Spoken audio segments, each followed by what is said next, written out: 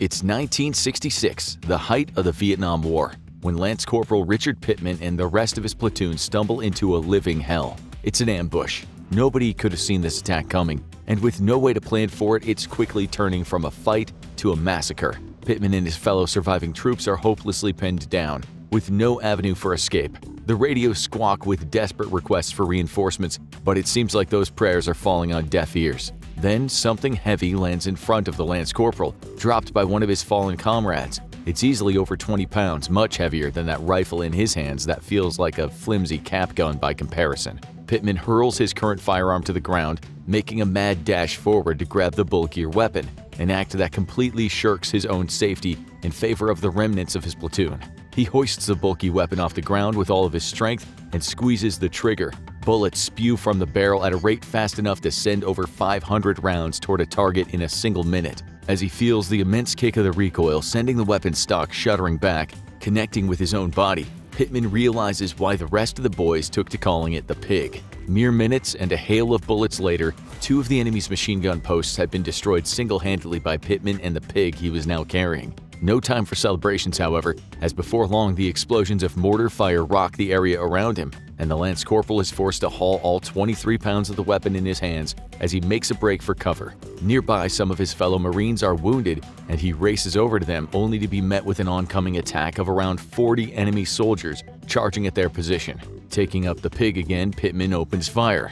The machine gun chews through the belt that feeds bullets into it, raining empty casings as it sprays wave after wave of oncoming attackers. But before long, the Pig is running on empty, and Lance Corporal Pittman is forced to drop the heavy weapon.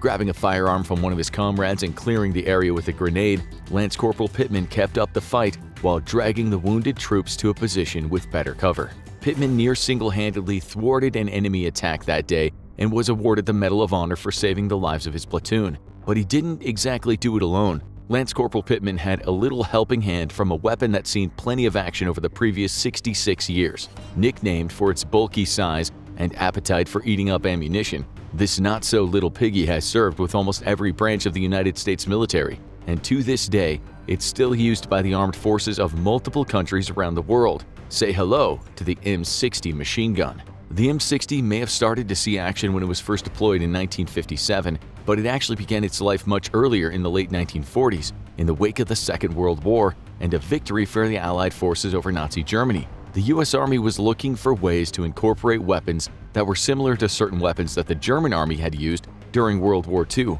Many of these offered troops flexibility in how their weapons were used on the battlefield, and it was this that the Allies, especially the US, sought to incorporate into their own new weapons. Most notably the FG-42 automatic rifle and the MG-42 general-purpose machine gun were two pre-existing German weapons that directly influenced the design of the M60. Although the use of light machine guns on the battlefield hadn't been a recent innovation, having been used since the introduction of the Danish Madsen in the early 1900s, the M60 was intended to be a crew-served weapon. That means that it and other weapon systems like it would be operated by a crew of 2 or more individual soldiers. Each member of the crew would perform tasks that enabled the weapon itself to run at maximum operational efficiency. In the case of the M60, the crew operating it would consist of 3 members. First and foremost, there would be the gunner, as you can imagine, the person responsible for aiming and firing the weapon.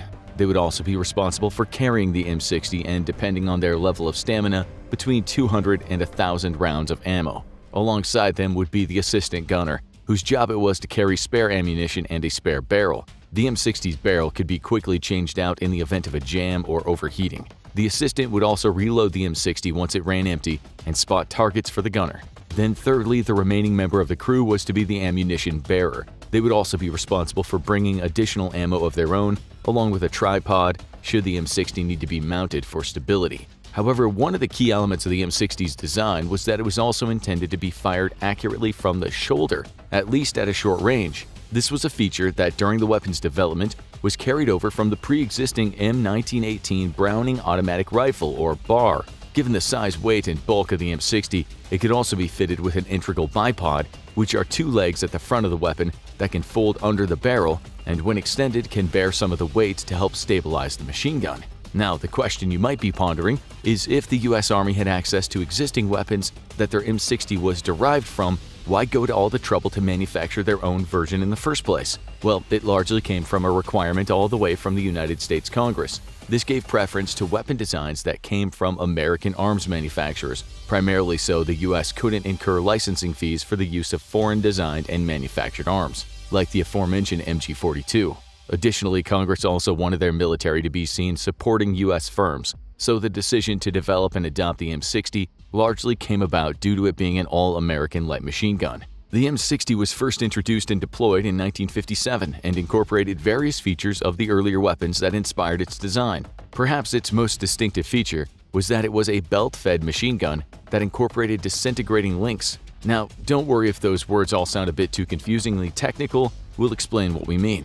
A belt-fed weapon, or one that uses an ammunition belt, is any firearm that's fed ammo cartridges that are strung together. This is typically seen in a lot of rapid-firing automatic weapons, with the ammunition belt either feeding into the weapon freely or packed into a belt container that allows for more portability. The reason this is done, as was the case with the M60, is to minimize the impact that the weight of the ammunition had on the operational efficiency of the weapon. After all, carrying around one of these is hard work, especially without the other two members of the crew present. No soldier armed with an M60 wants to be weighed down by the bullets. The belt-fed ammunition of the M60 also allowed the machine gun to have a higher rate of continuous fire without the need to frequently change magazines. The specific ammunition fired by the M60 was the 7.62 by 51mm NATO cartridge, bullets that were commonly used in larger rifles. These cartridges would be strung together in a belt of what were known as M13 links. This is a designation given to a particular type of ammunition belt, sometimes referred to by the US military as disintegrating links. These were specifically designed to bind 7.62 by 51mm NATO cartridges together, and so the M60 was designed with this in mind. Whereas some older designs of links were connecting cartridges to each other at the neck, the links holding the M60's ammunition were intended to disintegrate after firing each shot. Well, not literally turn to dust, but come apart in a way that meant there was no excess weight of an empty ammo belt to carry. Each round fed into the M60 would be contained in one of those links. A semicircular loop holds the main body of the cartridge casing, while two small arms connect to similar loops that hold the next round in the belt. As the trigger of an M60 is pulled and the weapon is fired, the cartridge is pushed out of the links as the bolt of the machine gun goes forward. Within the internal mechanism of the M60 is what's known as a feeding pawl, which pulls the belt to the right, bringing the next round into place, ready to be fired. Meanwhile, the expended bullet casing is ejected out of the right side of the weapon. Thanks to the design of the disintegrating belt, the now loose link that held the previous round comes apart and is also ejected along with the empty casing.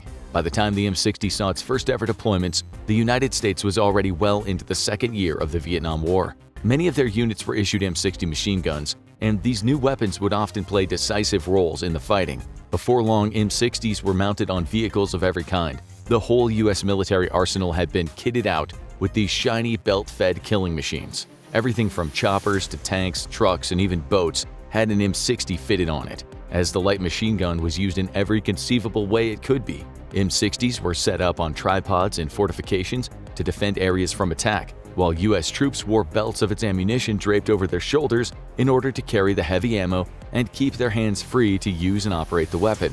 Soldiers came to appreciate how well the M60 handled, along with the mechanical simplicity of its design, which made it easy to maintain and repair in case of damage. The newly deployed machine gun saw its widest ever use among the US infantry during the Vietnam War. However, it was far from a game changer for the US, whose forces would ultimately be forced to evacuate from Vietnam in 1973. Despite the effectiveness of the weapon in combat, the M60, along with a lot of other American weapons, wasn't well suited for the tropical climate and the harsh conditions of Vietnam. The Pig, as its nickname partially suggests, was a heavy beast, combined having to carry a combined nearly 30 pounds of weaponry and ammo while in the blistering jungle heat and intense humidity, and you're looking at a back-breaking task for even the toughest soldier. The environment of Vietnam also caused a lot of M60 machine guns to break. The weapon itself, being designed to be carried by a single soldier, meant that it had to be relatively lightweight, at least when compared to heavier artillery. But this lightweight construction meant the M60 was prone to malfunction, as critical parts like the bolt and the operating rod could wear away with continued use or become damaged in the kind of minor accidents you're likely to see in an active war zone. Jams were not uncommon too, especially when the M60s got dirty. And if spent bullet cartridges or the disintegrating links of the ammunition belt ever failed to eject from the chamber, then soldiers would require extra time to fix it and feed the belt back into their M60, which wasn't exactly the most ideal situation to be in if an enemy soldier was running at you. The M60 also featured a swinging lever that jutted out of its main body, and if this ever snagged a soldier's gear, it could detach the barrel and cause that crucial component to come away. It was for many of these reasons that Marine units didn't initially use the M60, instead preferring to stick to their older bars instead. However, the U.S. Navy SEALs, the renowned Special Operations Force, were known to have a certain fondness for the machine gun. During the Vietnam War, they even utilized their own custom versions of the M60 machine gun, which sported shorter barrels and belts that fed into the weapons from backpacks full of ammunition, allowing for hundreds of rounds worth of uninterrupted fire without the need to reload. These weren't the only variants of the M60 to exist either.